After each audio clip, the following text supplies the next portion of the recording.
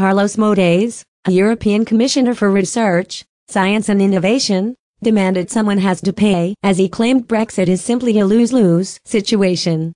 Speaking on Euronews Global Conversation, Mr. Moedas said, "I think nobody wins with Brexit. I think we don't win.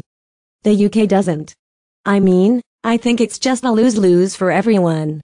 We just have to take the emotions out of it and try to do the best we can." Getty, Euronews Brexit News, Carlos Moedas claimed nobody wins at Brexit. "I think nobody wins with Brexit. I think we don't win.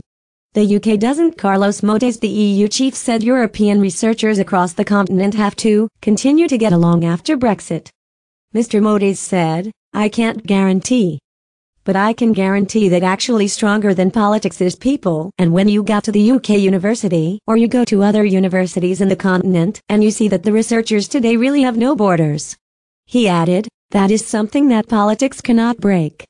Question is that, who is going to pay for it?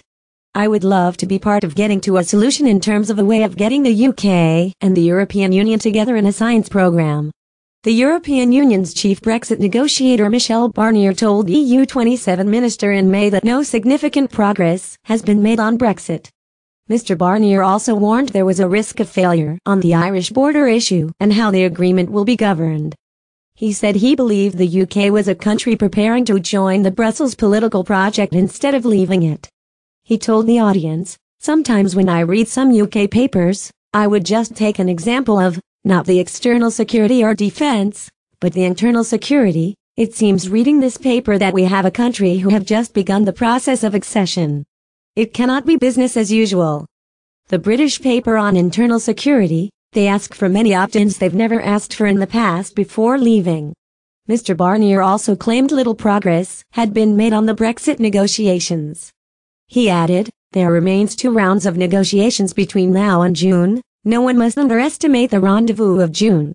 I have said, and often said, the clock is ticking. Remember, the date of the withdrawal was drawn up by the UK itself, sending this letter in March last year. The UK government has chosen the date of withdrawal in March 2019. In response, Prime Minister Theresa May is expected to present a proposal to EU leaders which would outline a way to break the deadlock over the Irish border issue. The plan is reported to involve keeping the UK aligned with customs tariff rates set in Brussels. The move would only be a backstop proposal if other methods to avoid a hard border between Northern Ireland and the Republic of Ireland failed or were not prepared by January 1, 2021, after the implementation period expires. Ms. May has already called out the existing fallback option, which would keep Northern Ireland closely aligned to EU rules, as being unacceptable, because it would create a border in the Irish Sea with the rest of the UK.